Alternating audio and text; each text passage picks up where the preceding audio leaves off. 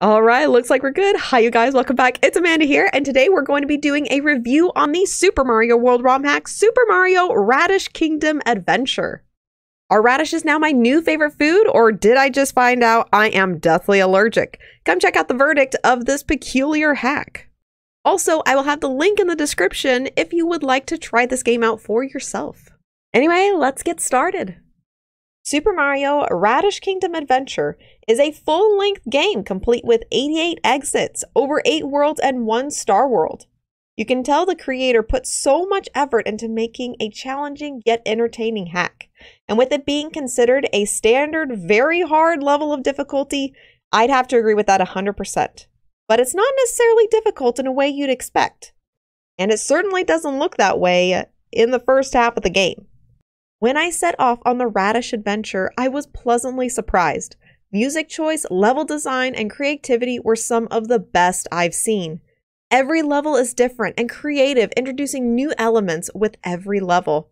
I remember thinking, wow, this might be my new favorite Super Mario World ROM hack. I was so excited. Unfortunately, this gorgeous looking radish has many blemishes hidden inside. By the time you enter World 4 and your guard is down and you think only more good things can come from this, the difficulty spikes in an unfair way. Now, I consider myself to be either average or slightly above average Mario player. I've been in a few Mario Maker tournaments and placing decent 4th to 5th among 30 to 40 other streamers. I only say this so you have an idea of my competence in comparison to the Mario Master gamers out there. By the way, follow me on Facebook at Rasperado Gaming, where I play all of the hacks I review. So, all in all, I wouldn't consider myself good, but I'm alright at playing.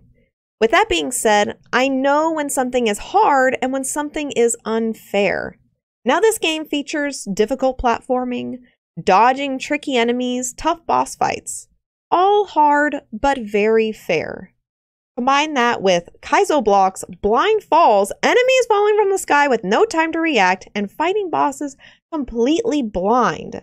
You have a recipe for rage quits, yelling, and a whole lot of therapy. Over half my deaths in this game were because of these unfair elements. Kaizo blocks are hidden throughout the level to reveal secrets or reach high places, which seems cool in theory. But in some places, they are put in an area that they can be hit by accident and force you to either fall in a pit or take damage to a nearby enemy. Now, this happened rather occasionally. Boss fights in this hack are very fair. Well, all except one. World 5 Castle contained an octopus boss where you needed to bop him on the head to beat him. Simple premise, until he has one more hit left. Where I could only assume the octopus squirts ink because the screen goes completely black. You have to fight the boss in utter darkness. The boss fight would have been better if the screen just went slightly dim, where there was still some visibility, than relying on luck in hopes you bop him one last time without dying. Not the funnest. Now, this game has a lot of height in the levels, meaning you're jumping up and down from platform to platform as you progress through the stage. This leaves a lot of the level unseen by the player, so very frequently enemies will fall from above and will land on you without you having any time to respond. The same goes with not being able to see what's below. This hack contains so many blind jumps, like so many. Some have small coin trails, but most are just a jump and hope for the best, which doesn't seem very fair. Now, I want to make it clear that this game is this creator's first ever hack, and for being their first one, it's a lot better than some other creators who have done this for years.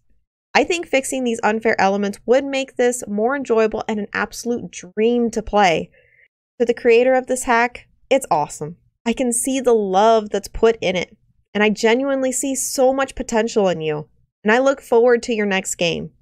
Hopefully without any of those unfair elements. Overall, I give it 3 radishes out of 5.